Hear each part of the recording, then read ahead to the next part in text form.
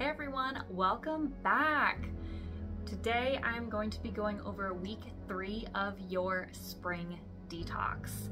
Congratulations, you made it this far. You are doing amazing. So let's finish out strong with one more week. And if you really want to challenge yourself, 2 more weeks so you hit a full month.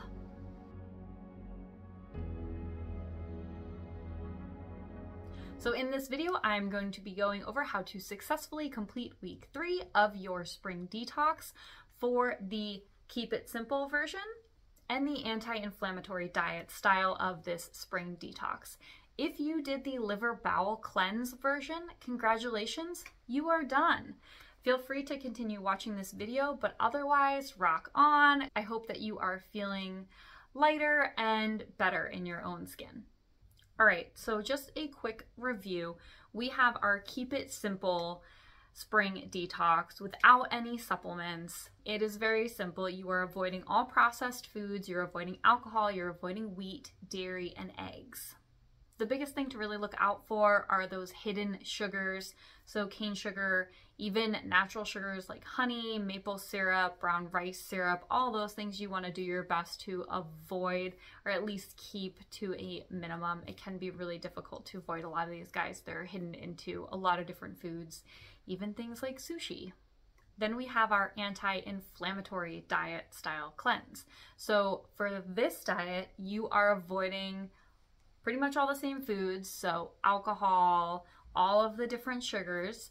You want to not only avoid wheat in this one, but all of the grains with the exception of rice. You also want to avoid beans and legumes, nightshades, dairy, eggs, red meat. I also generally recommend avoiding poultry, at least for the first 2 weeks, because poultry is very high in arachidonic acid. A reminder that the family of nightshades is a very odd group of foods, and a lot of foods fall into nightshades that you might not expect.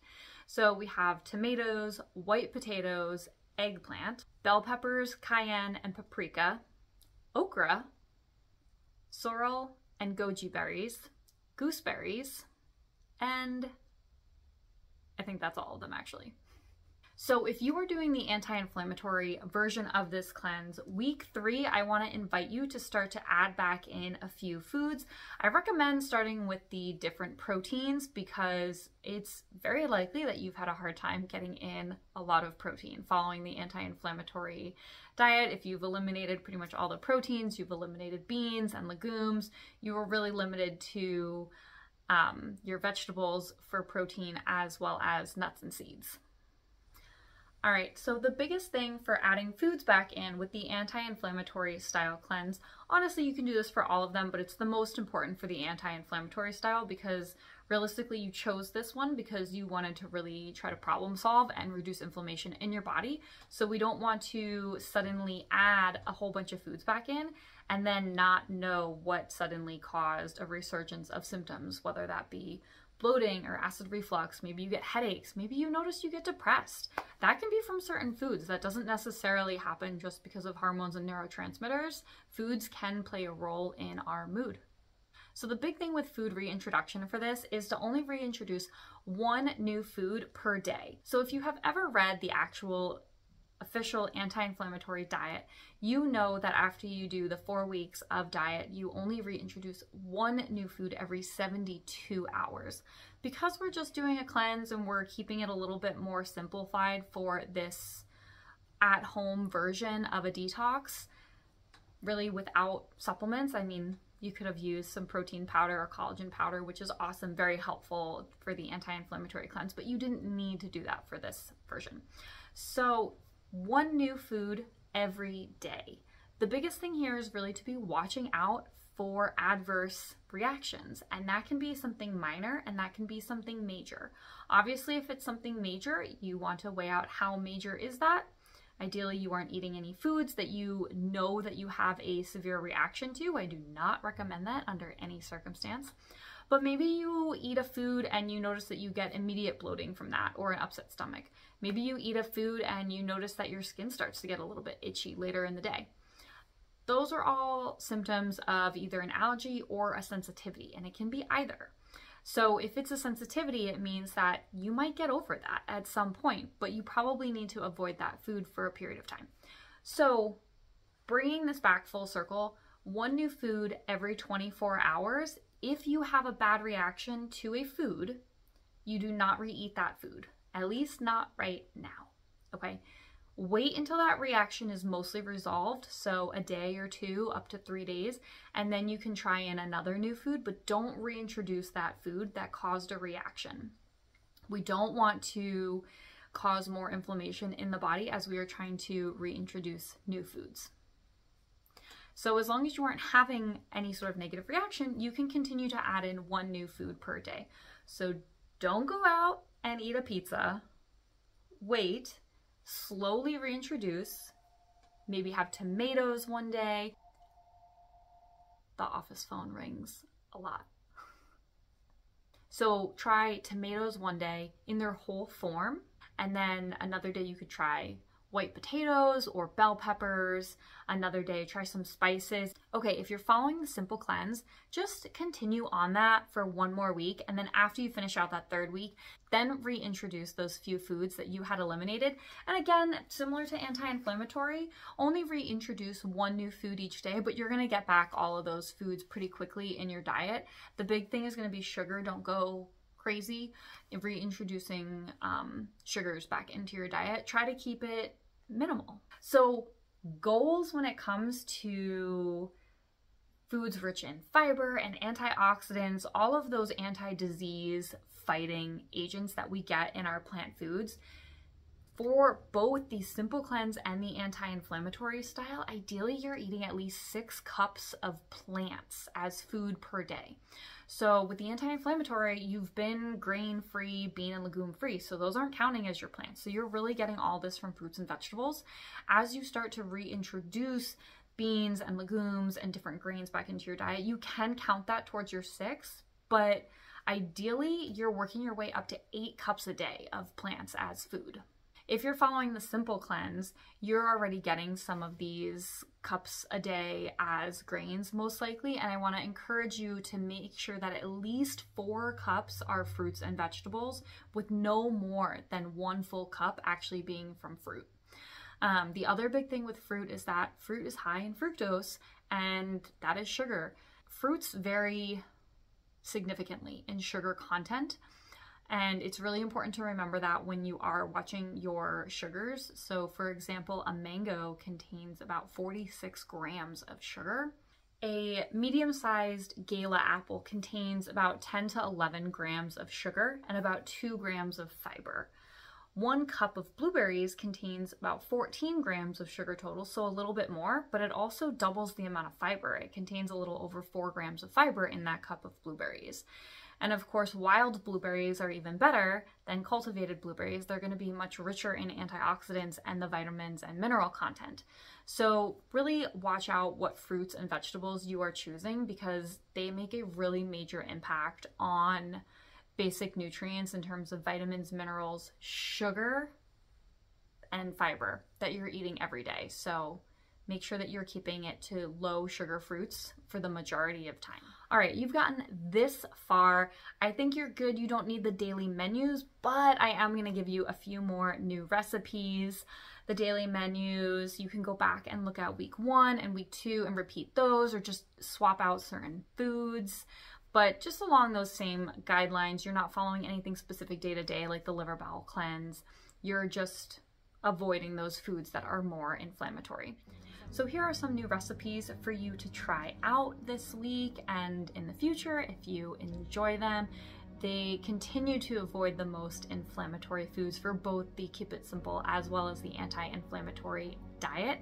However, at this point, if you're following the anti-inflammatory diet, you can start to add back in new proteins into a lot of these. And you'll even see in some of these that there might be some bell pepper or tomatoes, just to give you some ideas as you start to reintroduce new foods.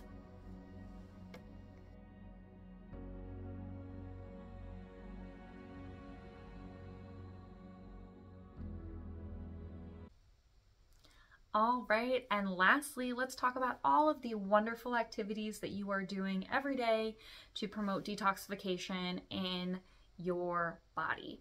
So we're focused on our lymphatic system, we're focused on our skin, we're focused on our lungs, on our liver and intestines for digestive tract, and our kidneys. So for all these things, we want to be making sure that we're drinking enough water to help with filtration and to help get stuff out of the system. Drinking enough water helps with both kidney elimination as well as with intestines. It also actually helps with blood flow. The big thing with blood flow and lymphatic flow is that we want to make sure that we have enough minerals to help balance out the amount of fluid that our blood can absorb. So if you find that as you've tried to increase your water intake and you just keep peeing more and more frequently, instead of just drinking filtered water, add some minerals or electrolytes to that water. Oftentimes it will help the body retain that water. We also are ending all of our showers on cold water. This also helps to move the blood and the lymph. It's also really great for our skin. The cold water helps to close up the pores so that when you get out of the shower, your skin is less likely to feel dry and itchy from the hot water. And it's also going to reduce debris that can get into your pores. If you have a sauna or ice bath or access to either of these, you are using those as well. Remember, about 4 days a week, you can be using these, like every other day or every day for a few days. You've been slowly increasing your time that you're spending in each of these if you're doing them. And just important to remember that you're still always ending on cold. So even if you're going into the sauna, you want to step out into a cool air temperature afterwards or take a shower and still end with cold. Same for the ice bath. Even though it's an ice bath, we basically want to end on that. It can be a little bit difficult too. You're just bundling up in a warm towel or a warm coat afterwards. So nothing hot and wet. You can still wrap yourself in something warm after the ice bath. We are focused on our lungs and our breathing. So we are meditating and doing breathing exercises every day. You don't have to meditate, but I do generally recommend it. It's great for just like a grounding, solidifying, just helping to root your nervous system in more of a parasympathetic mode versus sympathetic. Sympathetic is our fight or flight versus parasympathetic, which is rest and digest. And most of us do not spend enough time in parasympathetic. So we're really just focusing on nurturing that. So any sort of breathing exercises that you have enjoyed doing, box breathing, alternate nostril breathing, different breathing exercises that go along with your yoga routine, whatever it is, so long as it is promoting sympathetic nervous system tonifying, it is going to be positive. Getting out into nature is great too. You're getting more negative ions if you are going out towards the beach or mountains, into the forest, things like that, versus just walking around in a city area. All right, your exercise. You're increasing your protein intake, you're adding in new foods. Make sure that you are exercising. If you haven't already increased the amount of exercise that you're doing, try to increase the exercise that you're doing. See what your recovery is like after you go for a little bit more time, or maybe you up the intensity instead. I recommend doing one or either, not both at the same time. Because if it is a little bit too stressful for your system and you increase both the time and the intensity, it might be a really difficult recovery. And we don't want you to spend too much time in recovery, because if you're having trouble with recovery from workouts, that is something that you want to go and talk to your doctor about, because there could be something else underlying with that. Remember to do your dry skin brushing. Remember, this is dry skin brushing. You want to do it on dry skin. You don't want to do it after you've been in the bath or the shower or something like that. And you always want to use those brush strokes going towards the heart. So just left side of the sternum or just to the sternum center is totally fine. We want to do that with our extremities working in, and we also want to do that with our legs working up, and ideally up over the torso. So if you can do that once a day, just spend a few minutes there doing that. Really helps to move the lymph, which helps the body detoxify. Dry skin brushing is also great. It just helps to remove dead skin cells on the surface of the skin. It can help our skin just look a little bit younger and more refreshed. The other thing is, dry skin brushing does actually help to reduce cellulite. So you do have to do this pretty routinely for this purpose, but there is a lot of great research showing that it is an effective tool to help reduce. Thank you so much for joining me on this spring detox journey. I hope that you enjoyed it and that you are feeling good about yourself, both physically and mentally. If you have any questions during this process, please feel free to drop a comment below. I have just completed the 3 weeks myself and am feeling a bit lighter, and noticed that I felt less bloated on a day-to-day basis, which was awesome. I did completely grain-free with the exception of rice, just hint, hint. I think that's what did it for me. And I hope that moving forward, as you reintroduce those foods, that you have a positive experience. If you notice any foods that are causing trouble for you, that you avoid those. You can always go and check in with your doctor to get tested to see if you actually have a food sensitivity or allergy. Allergies are IgE on food testing, and sensitivities are IgG or IgA. IgG is more of a general sensitivity where a reaction can happen anywhere in the body, versus IgA, which is really localized to the gastrointestinal tract, so mouth, throat, stomach, intestines, anus. And hopefully you don't experience anything negative, but if you do, you get an answer to something, which is always wonderful. Well, I hope that you are feeling lighter and brighter after your spring detox, and that it is a great way to enter summer. I'll see you next time on The Medical Madam.